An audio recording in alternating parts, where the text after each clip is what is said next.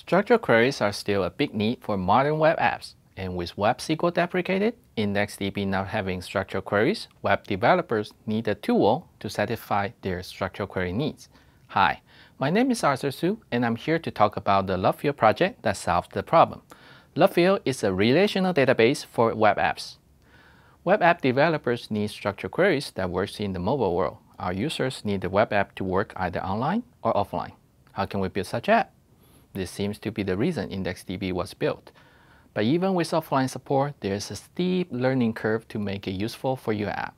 Moreover, IndexedDB does not provide structured queries, so many of us just write domain-specific query functions that works only for the apps that we were working on.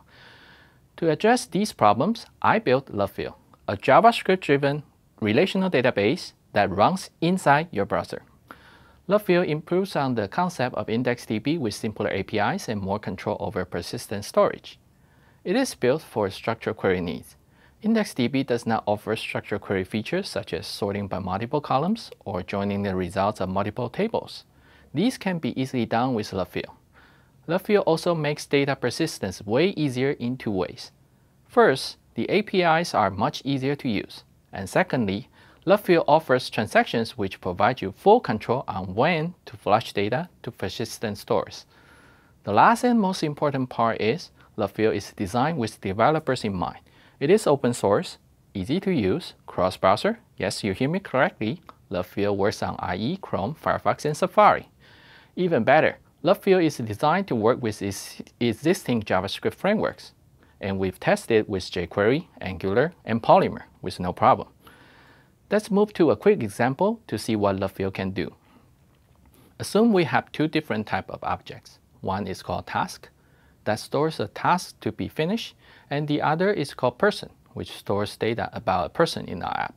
In good old days, we list all tasks that are in the works with their owners using this simple SQL statement. Select from task and person where task states equals to working and task owner equals to person.id. How shall we do this in our shiny new JavaScript web app? Let's forget about the code that reads data out of IndexedDB. Let's just concentrate on the select logic. Say we have an array of task objects, a hash table that maps person ID to person objects. To do the select, we need this wall of code.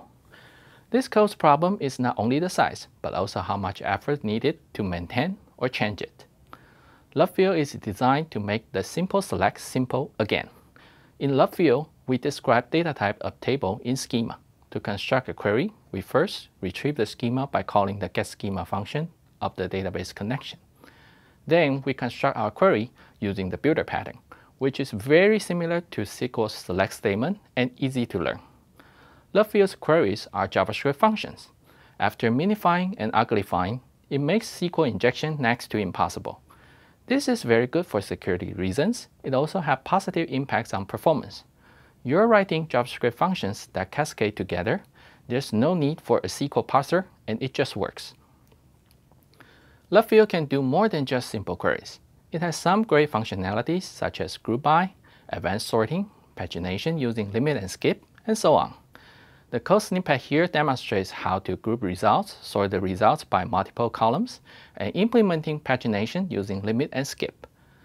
Lovefield's relational query engine provides SQL-like fundamental functions, select, insert, update, and delete, and also atomic transactions that you have the control to commit or rollback.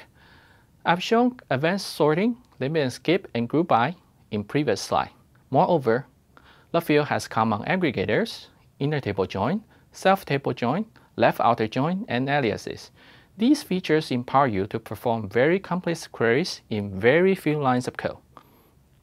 Lovefield provides parameterized queries, and the idea is to prepare a query and bind the variables to that query so that the runtime values of the bound variables will be used to run the query. One super cool feature that Lovefield has is the observable query. Lovefield allows observation of the results of a select query. Say another asynchronous function in the code updates table contents, or the values of the parameterized query bindings change. The updated query results will be propagated to the handler of the observer. This offers a clean way of updating UI contents in an event-driven fashion. Behavior-wise, Lovefield has integrity constraint checks, B+tree for indices, query optimizer to ensure that the best indices are used and the queries are run as fast as possible, a query analyzer to display the user how the query is executed so that developers can tune their database and queries. Lovefield is all about performance. The team created a performance dashboard to detect any performance regressions for daily changes. A lot of time has spent on optimizing the query engine. If you do find any query or execution paths that seem to be slower than expected, please report on GitHub and someone in the team will look into it. Lovefield makes persisting data inside the browser much easier. Persisting data inside the browser is useful when the user goes offline and want to use the app, or to improve the app loading experience by using local cache before the server data returns. Lovefield by default uses IndexedDB as persistent storage. If you're only interested in using Lovefield's query engine, but not really wanted to persist sensitive data inside the browser, then MemoryDB is for you. Lovefield can be used as a pure in-memory cache. Data come from some database sources, say servers in the cloud, and the app uses Lovefield's query engine to store these data in memory and performs query locally. Another exciting data persistence layer Lovefield has is based on Firebase. Firebase is a cloud-based database. Using Lovefield on top of it makes the best of both worlds, a fully synchronized cloud database and a powerful relational query engine running on browser provided by Lovefield. So, if your web app is looking for a simpler relational database with the power of SQL, Lovefield is a perfect match for you.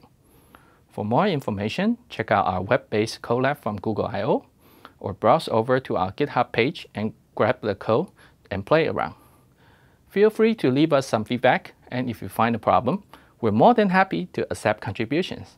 Anyhow, check out the Lovefield project, and thanks for watching.